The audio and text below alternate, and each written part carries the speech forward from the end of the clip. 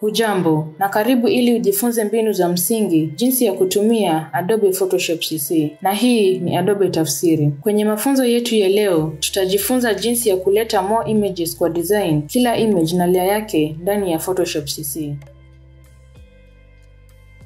Kwenye hii video, utajifunza jinsi ya kuongeza multiple images kwa composition that you're building kwa Photoshop CC. Like many things kwa Photoshop CC, kuna more than one way ya kufanya hivi. Tutatumia place embedded method ambayo automatically inatengeneza new layer kwa kila added image, ikikupatia flexibility to the size na position ya kila added image as you like. Tukitumia place embedded command kuongeza another image kwa hii composition, automatically Photoshop CC itatengeneza new layer ya added image juu ya layer yoyote iliyochaguliwa at the moment. Kwa hivyo, step ya kwanza ni kuenda kwa layers panel na uchague layer ya juu ambayo unataka new layer yako. Nitachagua background layer. Next, nenda kwa file menu na uchague place embedded, ambayo inafungua finder yako au file explorer where you'll navigate kwa file unayotaka kuongeza. Alafu click place button upande wa kulia chini. The added photo appears ndani ya open image kwa document window yako. Hii picha hutokea kuwa kubwa kuliko open image, lakini hauhitaji kuwa na wasiwasi about that. Automatically Photoshop CC scales picha iliyoongezwa chini so it fits kwa picha original. Kabla you complete the placement na uiweke mahali unataka kwa composition, to scale hii picha chini proportionately without rotating it, shikilia shift key unapodrag kutoka corners zote inward. Kama unataka your added photo ikuwe about the same size kama moja ya picha nyingine ndogo kwa composition, tumia moja ya picha hizo as a guide kukusaidia to size this one. Nitaondoa kidole changu kutoka kwa mouse au trackpad na ni release shift key. Nitashikilia shift key and come over kwa hii kona nyingine and drag inward hapo. Upata added photo just about the same size kama hii picha nyingine ndogo. Next, unataka position the added photo pahali unaitaka ikuwe kwa composition. Kufanya hivyo, click inside of the border and drag.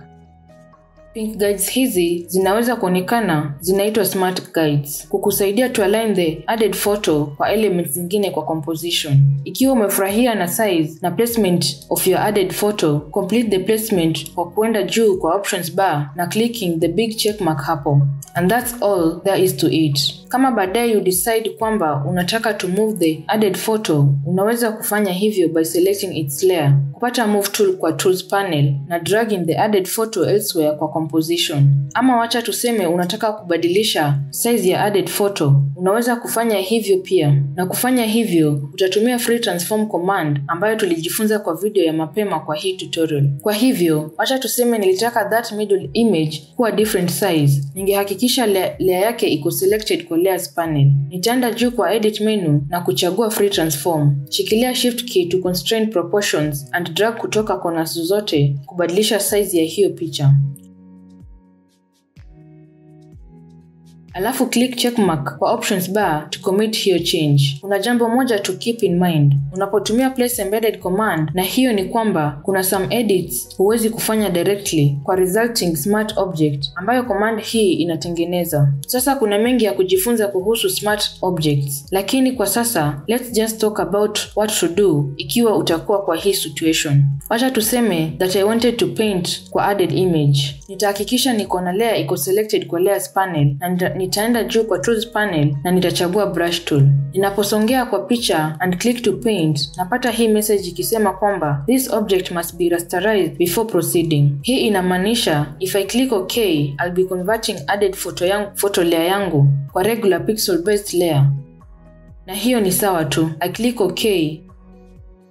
Na hiyo ni simple solution ambayo itanirudisha to paint kwa my added photo. Sasa vile unajua how to add images kwa composition, have fun kutengeneza your own unique multi-image designs kwa Photoshop CC.